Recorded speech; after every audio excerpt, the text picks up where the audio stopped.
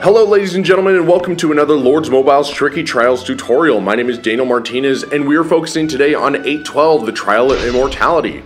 There are a lot of enemies in this stage, so you want to make sure you have heroes with multi-target or AoE skills. In this case, we have Rose Knight, Prima Donna, and Tracker.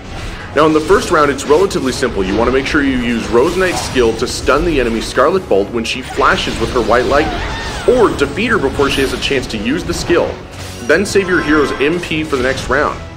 Up next, you're going to face Demon Slayer, who is going to pose a threat to your enemies in the rear, since he can teleport behind them. Promote or enhance your heroes, especially Prima Donna, to enhance their stats and ensure that they will survive his attacks. Along with our heroes, we're also using Snow Queen and Incinerator. If you have the means to do so, you can also use Dream Witch, Petite Devil, or Dark Follower. You're going to want to make sure you bring along any intelligence-based heroes, as the final boss, Death Knight, has low magic defense.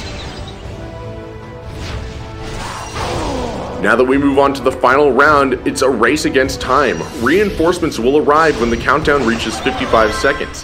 Defeat all the enemies before this happens, or you will get wiped out. Use your multi-target skills for the first 5 seconds. Tracker should focus on wiping out the other enemies before focusing on the Death Knight.